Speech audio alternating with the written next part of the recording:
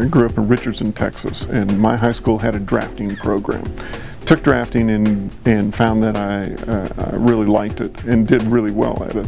And then my high school luckily had an architecture class actually. So my senior year I took architecture and we designed a house, built a model of the house, and there was actually a state competition. I took, because I owned a station wagon, I took all the models to Waco. I won third place in the competition, and knew then that that's what I wanted to do, was be an architect. I know so many kids, including my kids right now, that graduate, that just have an idea that, you know, they definitely want to do something, but no single focused passion.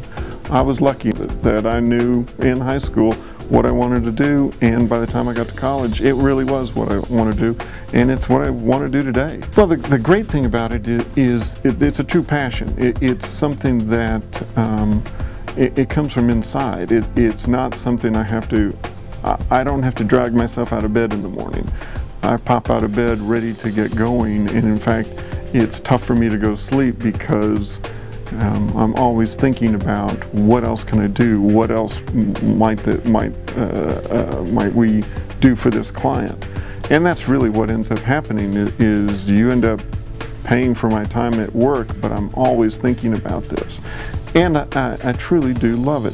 The great thing about what I get to do is I get to meet new people who then tell me about what their passion is, and then ask me to help them design a space or create a space that allows that passion to manifest itself in a company and provide a service or a product.